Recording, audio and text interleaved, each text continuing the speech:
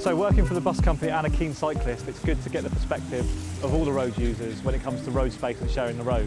Plymouth's cycling contingent has grown over the last couple of years, which means it's a bigger focus on our agenda as a bus company. We're setting out plans to make it a safer place for all road users, making sure our drivers are trained in looking out for cyclists and making sure that the road is a safe place. This is the bottom of Royal Parade, Derry's Cross roundabout. So I'm in the bus lane here, watching out for uneven surfaces. Traffic lights ahead, there's some big potholes, so I'm going to go in the middle of the road. And now I'm on Royal Parade, busiest bus junction in Plymouth. When it comes to driving with cyclists in the area, you've just got to give a little bit more thought on what you're going to do. I'm going to have to pull out at some point to get around him, but at the moment I've got cars on the outside. So I've started to indicate, hoping somebody will let me out. Bus coming up on the outside, wants to get past me.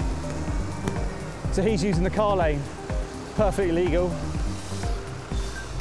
There is a bit, as he comes behind the door, I'll lose him for a few seconds. So now I can't see him at all, but now he's appeared in the mirror. Still in the bus lane. Bus pulling back into the bus lane after overtaking me. Safe distance. Make sure I've got plenty of room. I think I'm clear. I'm definitely clear, so I'm moving in now. So making sure I keep my distance from the bus and making sure I'm not undercutting him. It's easy now to go on the inside of him, but look, there's no room. So I'm just coming down Knott Street. There's a cyclist behind me and the lights are changing. So I need to just be careful here and watch out for people crossing the road. There's a box in front of me which is a cycle keep clear zone and a small cycle lane to my left. So I'm just stopping, making sure that's clear. Here's the cyclist in front of me. He's quite rightly in front of me in the box so I can see what he's doing. That's what they're designed for. So I say, the lights are changing now. He's pulled away. I'm just going to give him a couple of seconds. He's pretty much out of my way now. I've given him room to do what he wants. He's there, he's safe, I've got plenty of room, and off I go. So we're just going around Derry's Cross roundabout at the moment. I'm heading towards Union Street, but a few cyclists in front of me actually. There's two there, so I need to be in the inside lane for bus stops. So there's absolutely no point me trying to overtake this cyclist now, because as everyone knows, there's a bus stop just around this roundabout, and if I'm on the outside of him and somebody puts their hand out, I'm never getting back in again. Not without either heavy braking or some kind of dangerous manoeuvre. Again, I could overtake the cyclist here, but there's again another bus stop ahead of me. So the lights have gone red. I'm just going to sit back. For the sake of me gaining a couple of seconds, it's just not worth it. Lights are changed.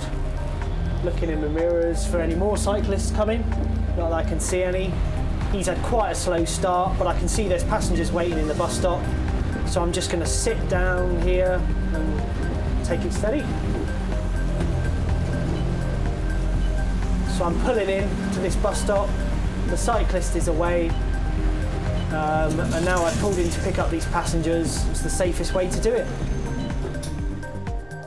Do not enter the advanced stop line box at traffic lights. This space is reserved for the safety of cyclists. Give space when overtaking.